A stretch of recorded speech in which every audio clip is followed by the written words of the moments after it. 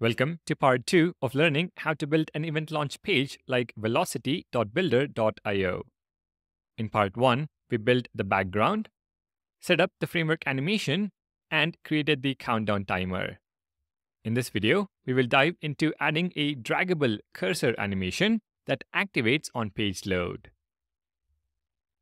If you have visited velocity.builder.io, you've likely noticed a designer cursor gliding into the viewport and tweaking the design and then exiting. We will recreate this experience using React and Tailwind CSS. We will pick up right where we left off with our Next.js app in the previous video. While this code is available on my GitHub page, I strongly recommend watching the previous video to understand how we have implemented the other elements. First, let's add a new asset URL for a cursor element that we will animate. In source, utils, asset utils, I will insert a new key value pair. This is for cursor. You can find this on my GitHub repo, and the link is in the description. Next, we will create a new component.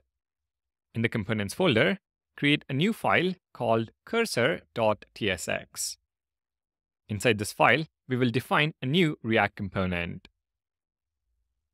We will also import the necessary modules and hooks to control the cursor's position and interact with the DOM. We need the assets array to access the cursor image, the image component to render the cursor, useState and useEffect for the animation sequence. Inside the component, initialize a state variable to manage the cursor's position. So useState, let's call it cursor position, set cursor position, and the initial value is an object where we set the cursor coordinates to -100 and -100. This effectively hides it off screen to the left. In the JSX, we will render a single image component to display the cursor asset.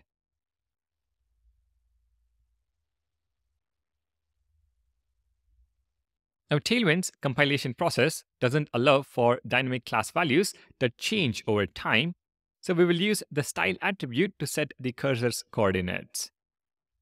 We set top to cursor position .y pixels and left cursor position .x pixels. We will also use Tailwind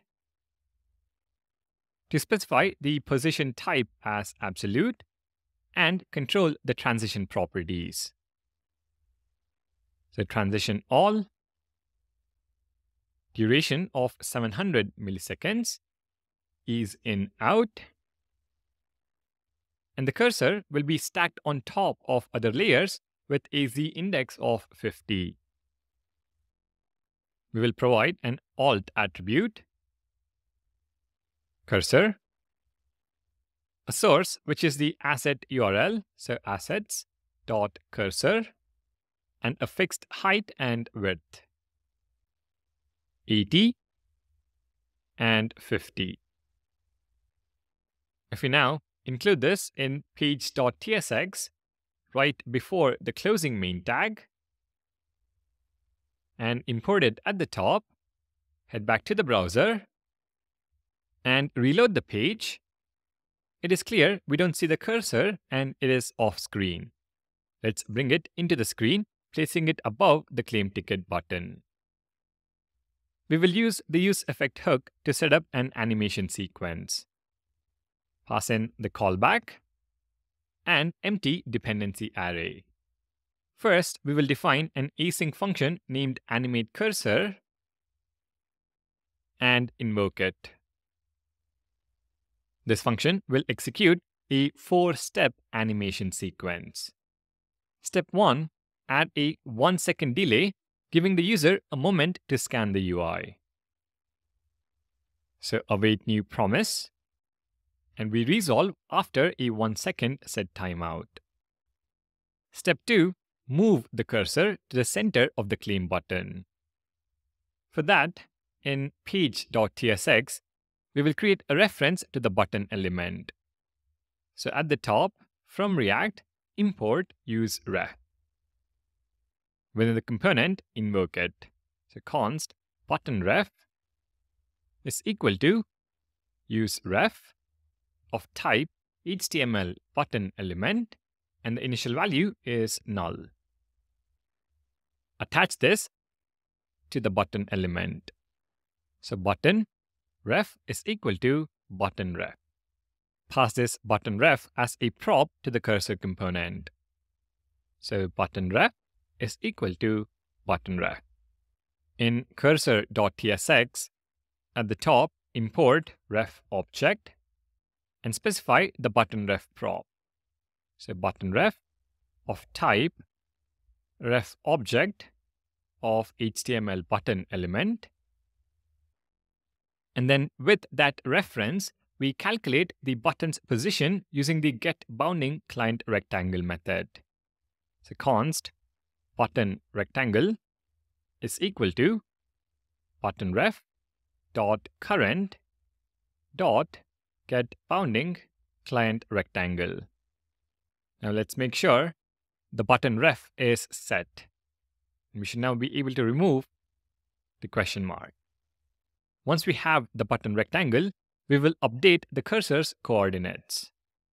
So const x is equal to button rectangle dot x plus button rectangle dot width divided by 2. On similar lines, the y position is equal to button rectangle dot y dot height divided by 2.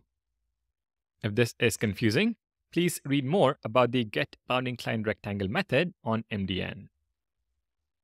With x and y now calculated, we update the cursor's coordinates with setCursorPosition passing in x, y.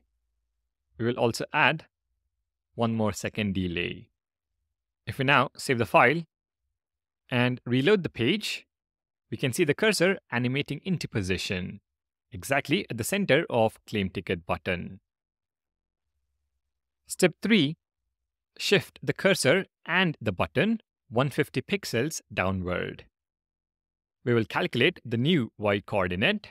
So const new y is equal to the existing y plus 150, pretty simple, and update the state. Set cursor position x as it is and y to new y.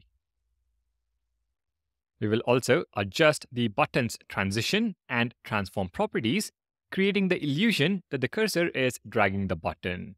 So buttonRef dot current dot style dot transition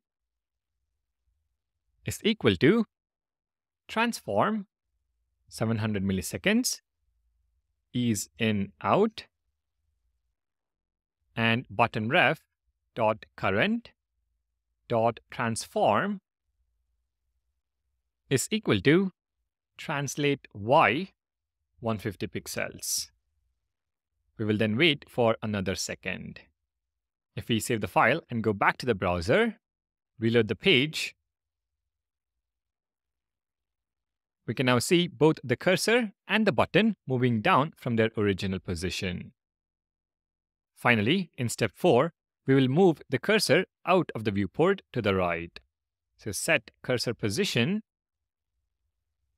x set to window dot inner width minus 100 and y set to minus 100. Save the file, and when you reload the page, you will see the entire animation sequence working seamlessly. While this demo features just one cursor, you can easily extend this to multiple cursors for a landing page, each representing a different role like a designer, product owner, or developer. That is suitable for landing pages that aim to highlight collaboration. The code is up for grabs on my GitHub repo, so don't hesitate to check it out. And remember, claim your ticket to our AI launch event on October 12th. I hope to see you there.